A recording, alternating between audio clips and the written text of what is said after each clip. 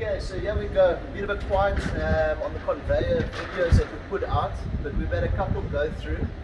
This is now one of the conveyors that, obviously from the more conveyors you do, you tend to pick up concepts that you want to incorporate into certain builds. So yeah, we actually got the perfect opportunity. I've always wanted to put a Flexco spring-loaded scraper into one of our builds, and we obviously incorporated our quick release lift-up tension. Another concept that I've always wanted to try, and it purely comes down to cost, is the fact that a lot of the customers sway away from a positive drive monolithic, almost purely because it's ex-import at the moment for most suppliers, but also it does work out a little bit more expensive compared to a tension-driven conveyor belt. So, long story short, we went for a tension-driven belt, and we installed two tracking profiles, K10 on either edge, which actually hug the side of the conveyor bed throughout the full length of the conveyor. Same story with the drive and the tail. We've got now little machine grooves, and those grooves also further help to track the belt. So there's a concept that's floating around, a workless conveyor. In other words, a conveyor that doesn't require any added effort from the customer who's running the conveyor, and that's kind of what we've achieved here.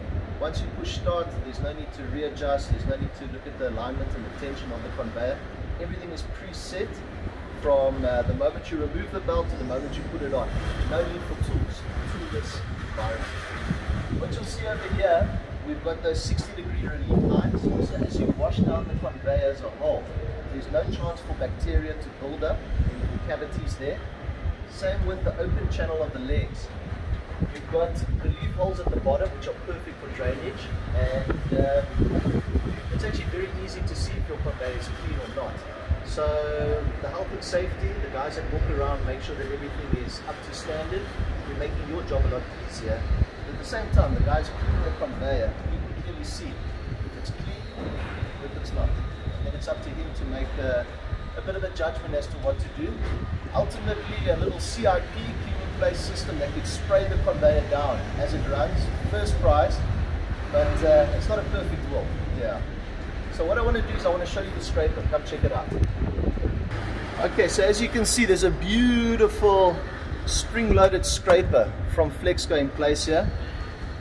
We were forced to go for a 75mm diameter roller purely because of the transfer that the customer was after.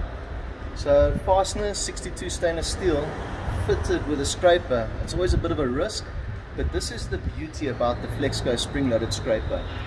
When the fasteners make contact with the scraper itself, you'll actually see that it gives way.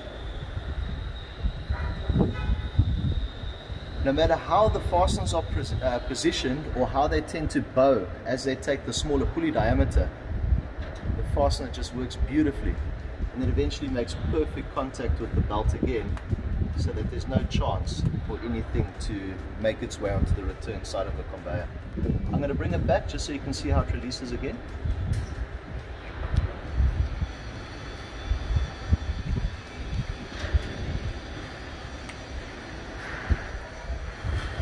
Pause. Okay, another great addition and something that we've incorporated into a couple of our builds is the quick release tension. As you've seen from our other builds, it's lever activated. So you've got a lever on either side of the tail roller, and the roller will actually lift up, completely detensioning the belt as a whole.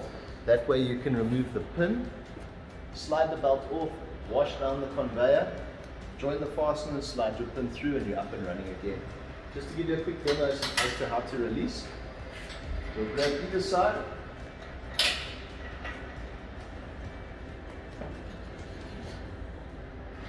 And your belt completely detensions.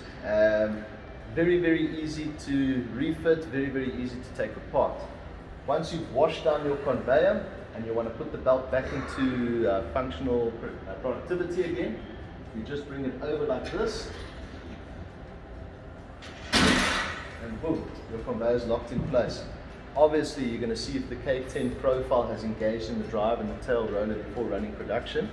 But with the whole bed being machined with the same V profile, As long as your bed is in position, or the belt is in the bed correctly, you'll find that the tail and the drive roller find their position very easily as well.